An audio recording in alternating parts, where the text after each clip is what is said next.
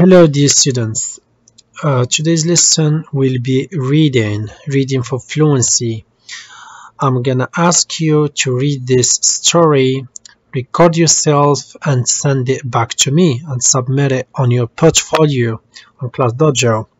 First I'm gonna play the audio to listen to the story, then I'm gonna send you a screenshot of the page I want you to read. For those who already have the reading street, that's awesome. Read it from the book. Those who do not have it, I'm going to share with you the picture. Okay, let's start. Adelina's Whales. Text and photographs by Richard Sobel. Genre: expository text provides factual information about a topic. A photo essay is a kind of expository text. Notice how the author uses photographs to help tell the story of Adelina. So the title of this story is Adelina's Whales, about this girl whose name is Adelina and the whales. The genre is expository text. Alright, this is the assigned page that you will have to read, but first let's listen to it.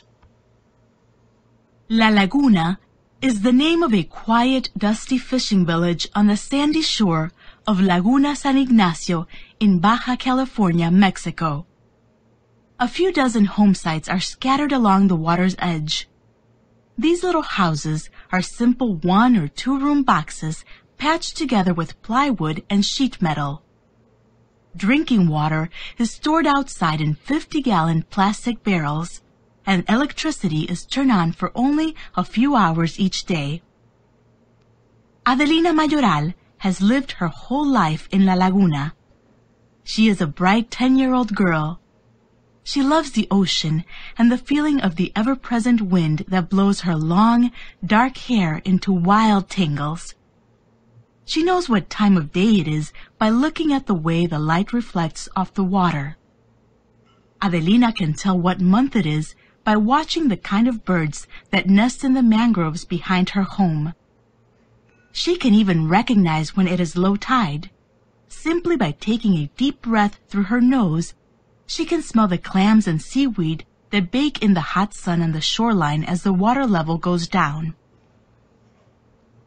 So it's page 352. I would like you to read this page. For some students, you can read from La Laguna until a few hours each day. Others, you can choose from this part, Adelina, until the water level goes down. Other students can read the whole page. It's up to you to choose. I would encourage you to read all the page. If you can choose the first paragraph from here until each day, or the second paragraph from Adelina until level goes down, or the whole page, which I encourage. Alright, try to listen over and over to the audio and practice, then record yourselves. Good luck.